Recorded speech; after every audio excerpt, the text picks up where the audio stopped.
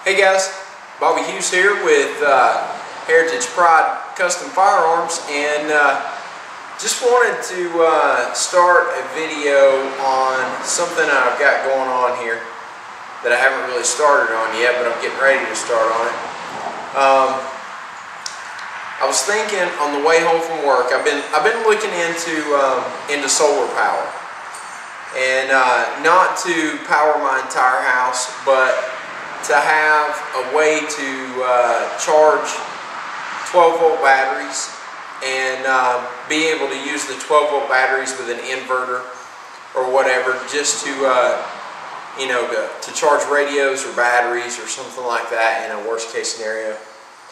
And I've been looking at solar panels and chargers and all this other stuff, and I got to thinking about wind power. And I'm not a big fan of wind power just because it's not efficient. But I started thinking about windmills and things like that, and mostly what it is that I'm bored and I don't have anything to work on right now, so I'm trying to find something to make. And I got to thinking, well, I could make a windmill and I could attach a generator to it or an alternator and use it as a trickle charger for a battery. So, you know me, I don't use plans, I just kind of build what's in my head. So what I'm going to start off with today is I'm going to start by building the base or the frame for a windmill. It's not going to be big, it's going to be a small scale. And if it works efficiently, then when we move and we get our place, I may build a larger scale one that would charge faster or put out more power. So I'm going to go ahead and start on the base, and then I'll kind of fill you in with my design as I go. And then that way you guys understand what I'm getting at, because like I said, I don't use plans, I just kind of build in my head. So I'm going to get started on the base, and then I'll show you guys, or I'll kind of explain how it's going to work once I get the base built.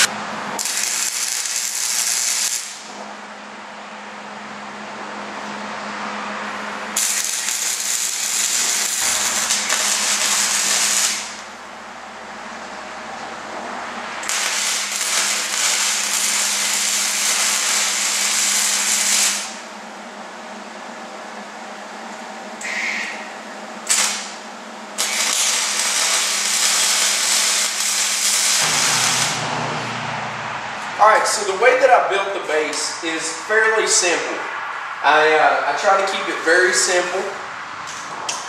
What I used here were T-posts, fence posts. Now these weren't brand new, these were used. I dug them out of an old building. And what I did was I kind of just got an idea of what angle I wanted it to be at for the height. These are 68 inches tall. Yeah, no, I'm sorry, 68, does that sound right? 78 inches tall. I thought that seemed a little short. 78 inches tall. And what I did was I just laid them over on the ground, and I decided that 10 degrees was going to be the angle in which I wanted my legs to extend out. So I cut a piece of 2-inch wide, 1/4-inch steel. I'm sorry, 8-inch steel. It's just just a 2-inch piece. I cut it about 10, I think I started out at about 10 1/4 inches. And then I cut 10-degree angles on both ends. And I laid it in place on the ground and tacked it into place. Then I came down here, keeping my 10-degree angle, and I just cut another cross piece, or another T-post, and cut a 32-inch section is what it ended up being at that point. I brought it down and tacked it into place. So that made one A-frame. Then I repeated the same process and made the second A-frame.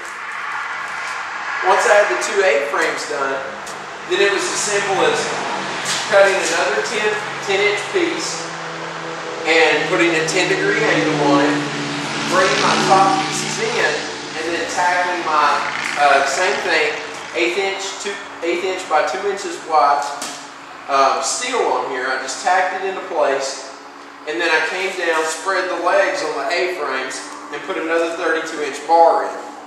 And what that does, and then I repeated the same process on the other side. What that does is it gives us the same both out on both sides.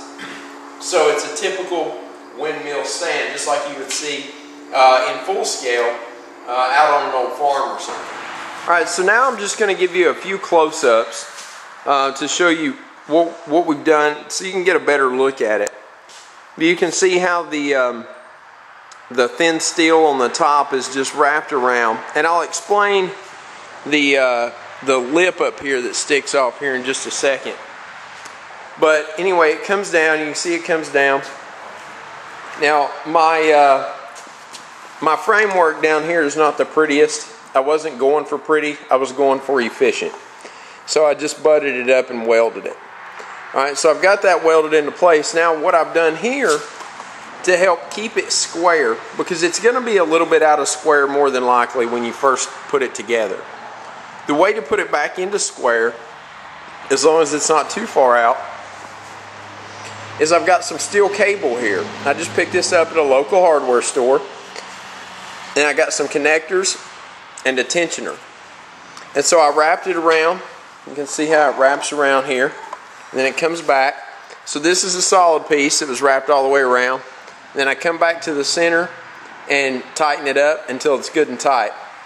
And it'll start to pull the corners in and push these corners out a little bit.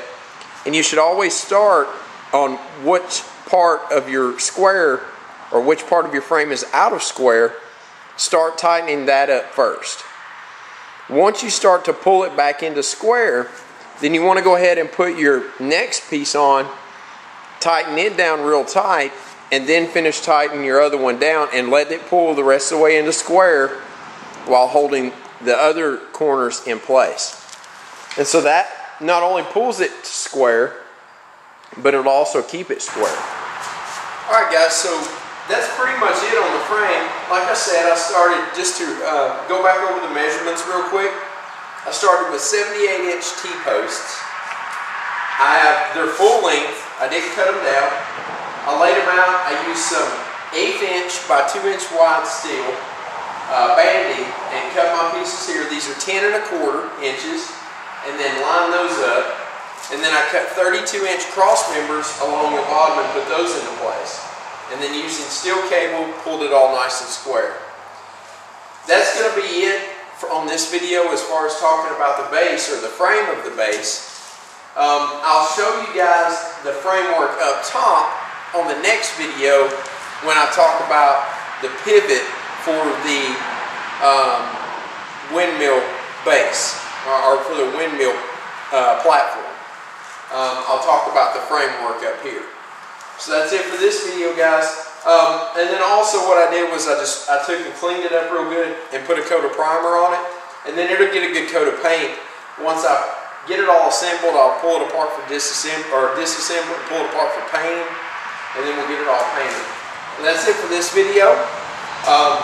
If you have any questions or comments about how to do the framework, go ahead and leave it in the comments below. Don't forget to subscribe. I'm going to put a link like right here somewhere for you to go ahead and subscribe so that you can keep up with all the videos as we go.